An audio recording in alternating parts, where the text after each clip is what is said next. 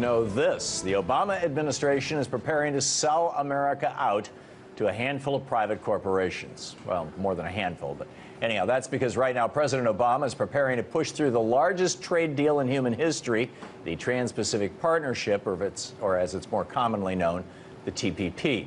If approved, the TPP would create a whole new set of rules regulating the economies of 12 countries.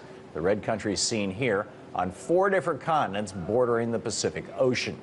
These rules cover everything from pharmaceuticals to digital copyright law and could permanently change the way everyday Americans and people all over the world interact with the global economy.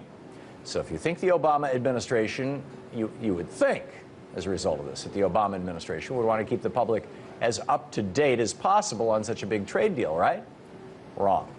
The United States has negotiated the TPP almost entirely in secret with the help of about 600 private corporations.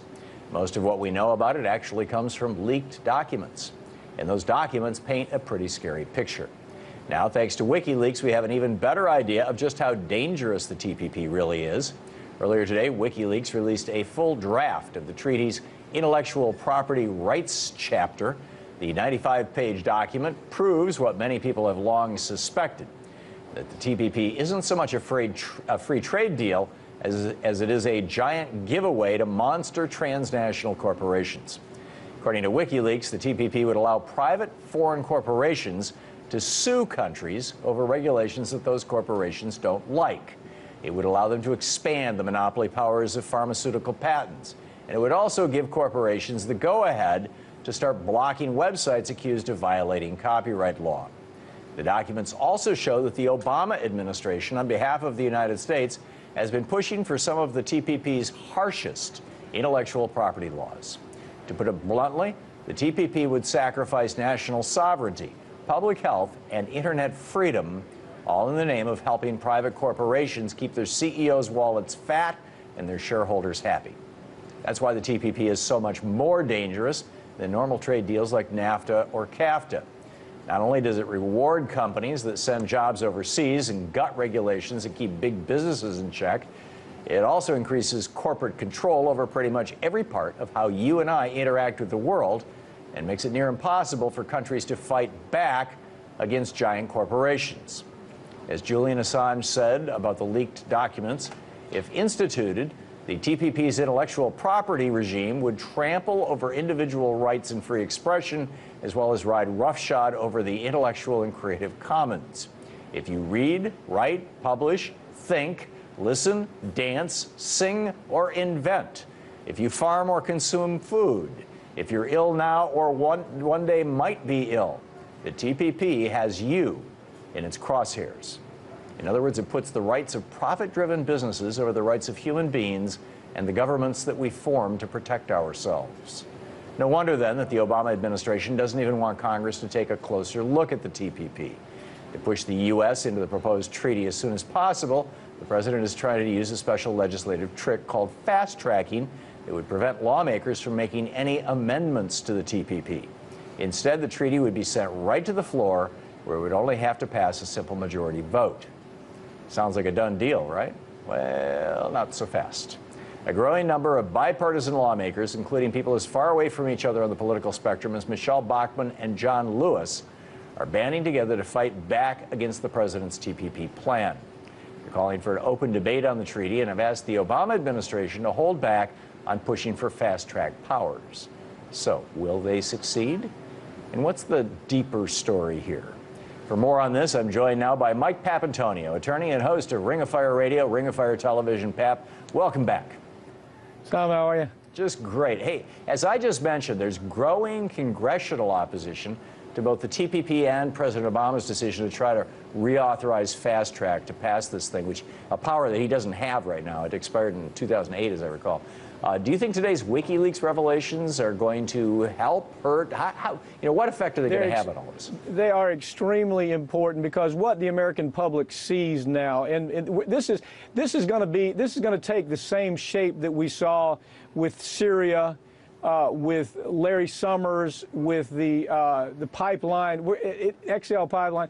You're going to see so much anger about this once people understand what has been happening to them behind closed doors. It's so secretive, as a matter of fact, that even the people working on it had to sign a classified information non-disclosure agreement, and that's how he's kept it secret. But real problematic is, why would a president that runs on the idea of being the people's candidate want to keep this so quiet when it puts so many people out of jobs and is such a huge threat to every facet of the American public? Why would he want to keep that secret? That's the big question. I think I know the answer. Yeah, I was going to say, I'm guessing for you that's not a rhetorical question. What do you think the answer is?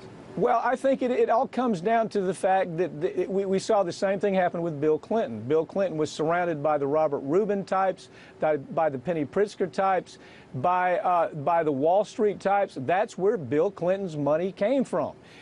We have ignored the fact that Obama came up the same way. It's simply a continuation of what we saw with the Bill Clinton administration, with NAFTA and CAFTA. Now he has made promises. There's nothing else you can read into this. He's made promises. He had to make promises in order to get elected, to get all that money from Wall Street, and now it's payback time. Wall Street had the good sense to understand there's no way that anybody with a brain and a gag reflex could ever put up with this type of legislation or this type of treaty, so he kept it quiet, intentionally tried to hide it from the American public and the press. I think one of the most interesting parts of this is, well, actually, the only part that we really know right now is this intellectual property part. But that's, you know, both damning and fascinating. I'm curious your thoughts about the revelation, probably the biggest revelation in this, was that it's the United States who's pushing hardest for this. It seems to me like I'm seeing the hand of Microsoft and Disney and Sony and whatnot behind this, but maybe the pharmaceutical companies. I mean, that's an area that you big time. Super specialize in. Your thoughts? Big time. Well, what has happened is Exxon, DuPont, Dow Chemical, Eli Lilly, Merck, all the big companies have already had great success just gaming the system and taking away sovereignty by way of NAFTA. NAFTA is very weak where it comes for a foreign entity's right to come in and change a sovereign law. TPP puts NAFTA on steroids. But already we've seen the oil companies force people in Canada that said, you know, we don't want you drilling in our backyard. They've been forced, they've been sued, and the legislation that prevents that drilling has been thrown to the side. Same way with fracking, same way with pricing of pharmaceuticals. This is a complete takeover of what we hold so dearly, and that's the right for us to be able to govern ourselves, Tom. And really, this is the last stage, if this were to succeed, this is the last stage of making the United States into something akin to Saipan in this sense. It creates what we call job scarcity. If you have 20 people that are applying for the same job, the employer is able to say, no, we're not going to honor OSHA. We're not going to honor regulations. We're not going to pay a minimum wage. We're not going to allow for unionization. And all of a sudden, the person right behind that guy applying for the job says, well, I'll take the job. Look, when you take regulations away, when you let corporations get involved in interfering with sovereign regulations and sovereign laws, it always works to the benefit of the corporation. That's the gotcha. That's the gotcha part of this whole thing. That's where it's headed. Obama knows it. He's not an idiot. He simply is owned and operated by Wall Street. And it's hard to admit it, but that's the guy we elected, and now we're seeing it. This is a telltale of what this man really is all about. Why else would he keep it a secret? What's the word on when this thing is going to drop? Well, I think at this point it's going to be slowed down dramatically.